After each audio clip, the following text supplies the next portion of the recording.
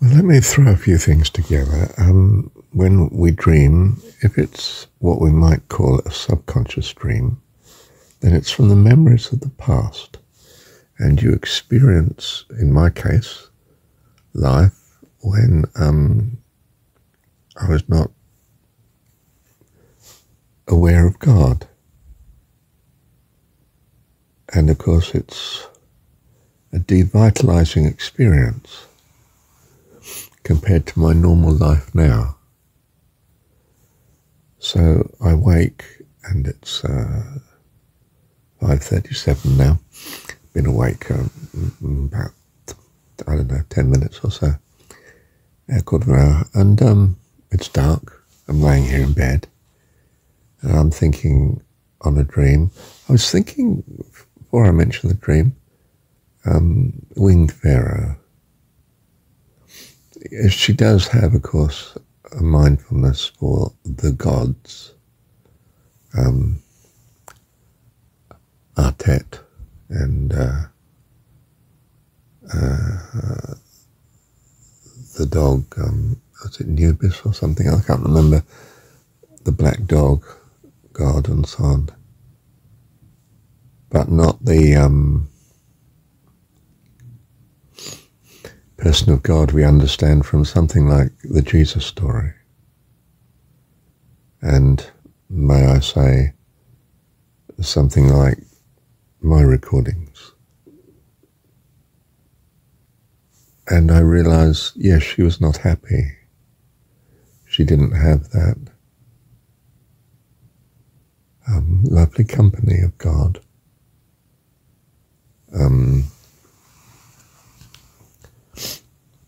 The Jesus God. I don't mean the Christian God quite, because, well, that wouldn't be very definite as to what I was talking about, because people have such a varied view of even the Christian God, don't they? But as I understand it from the Jesus story,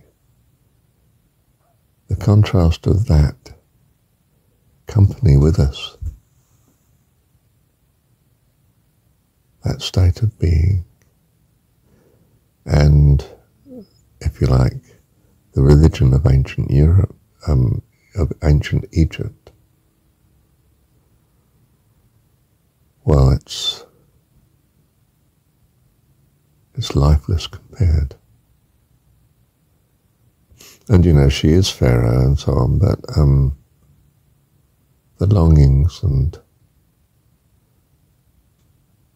the sadness of life,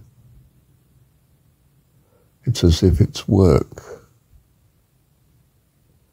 and always troubles and battles instead of the loving assurance of our Heavenly Father. So we have to be careful, don't we, that yes, the person we're talking to is perhaps, utterly genuine,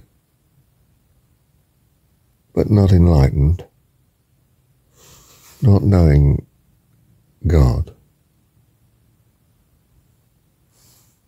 anything like our God, or anything at all, really, quite secular,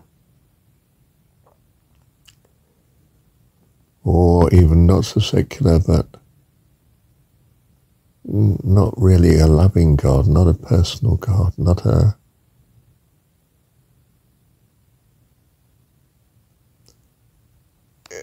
if you read something like Winged Pharaoh, there's a great justice in her life.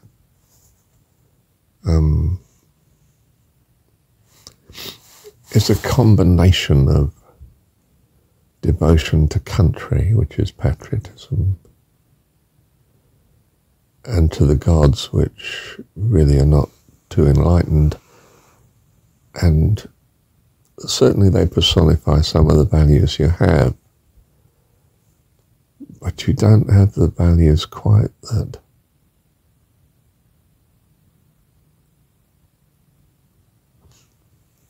you have individual people in your life. I think of my mum, She has, for long periods of time, people that she relates to, but no one really that lasts all through life, of course. I'm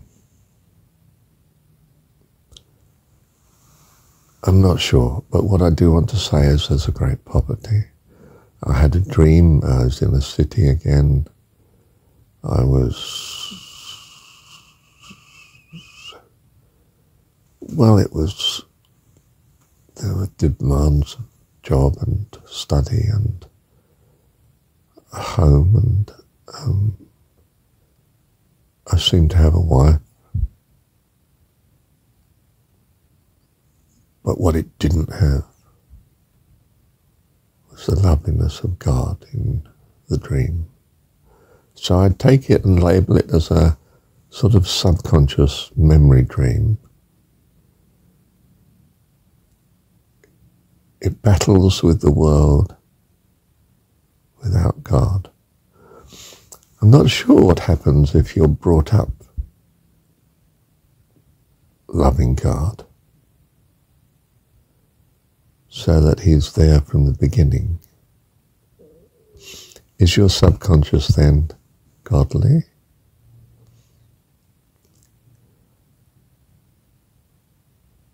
I suppose even if you were brought up loving God, your understanding of God, I was going to say must change, hopefully changes, because you're here to develop.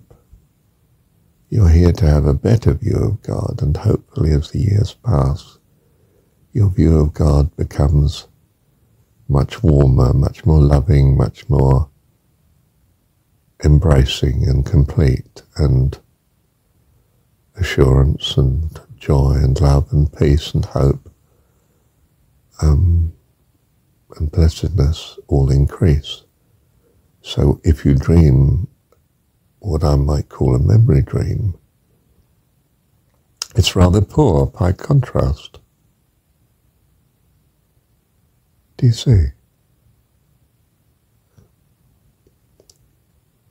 My dreams seldom leave me waking afterwards with a longing for the past,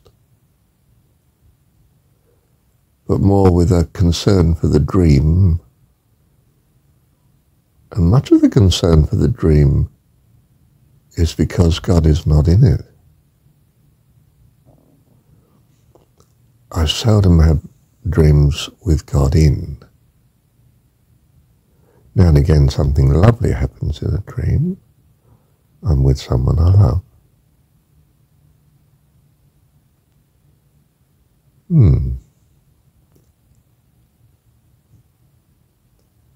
And experiencing their love. Things are good between us. But that is rare.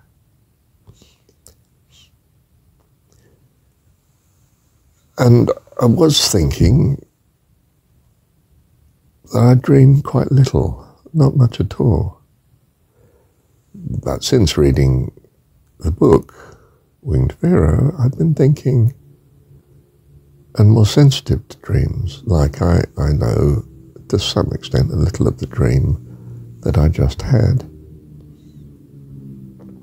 The sort of feel of the city and losing things and shoes that I'm trying to find and walking to work come university comes where I'm going to have to study, and I'm saying, well, it's easy for me to do this because I'm good at exams, I can pass exams. And it crosses my mind, it's less by exams these days and more by continuous assessment, which I'm not quite so good at. I'm an expert at passing exams.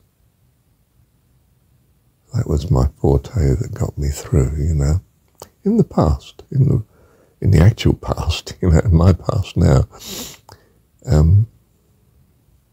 I could do exams. And of course I could speak publicly, no trouble.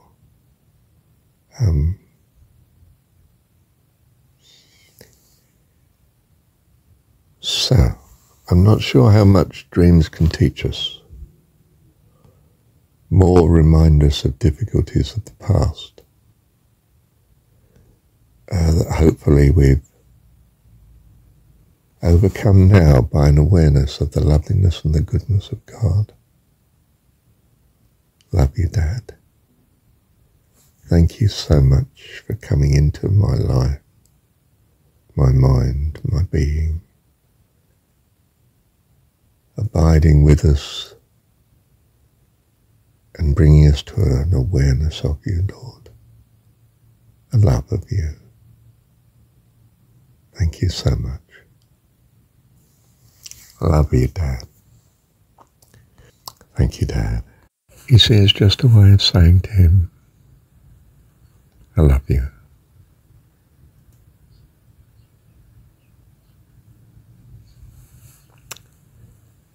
Thank you, Dad.